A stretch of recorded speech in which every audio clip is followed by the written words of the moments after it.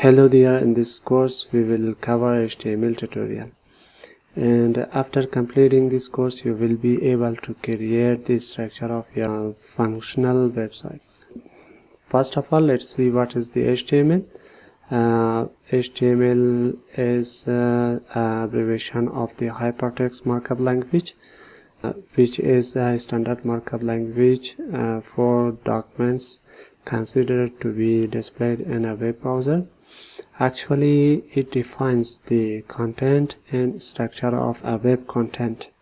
The HTML usually embedded with other technologies such as CSS and scripting language such as JavaScript to build advanced web pages.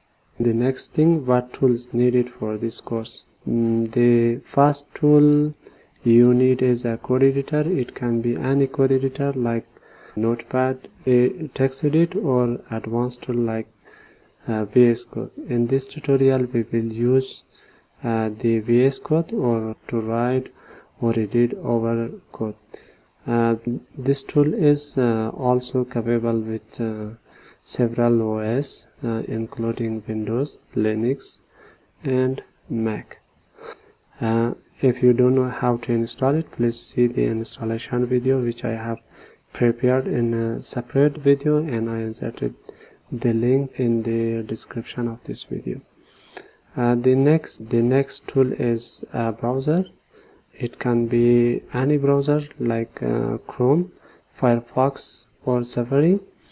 The browser provides as an interactive environment to inspect, modify, and testing with HTML code directly on live web pages. The next topic is basic of HTML. Actually, the HTML document contain many things. The first thing is document type HTML. The document type HTML declaration defines that this document is an HTML document.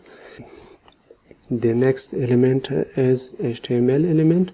It is the root element for an HTML page, and also it has two other areas like head. The head element contains meta information about the HTML page, and the next area is body element, which defines the document's body, and it is a container for all the visible content such as paragraph, header, div, span, image, hyperlink, tables, list, or etc.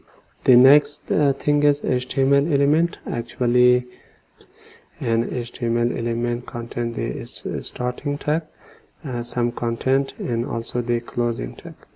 All these things make the HTML element.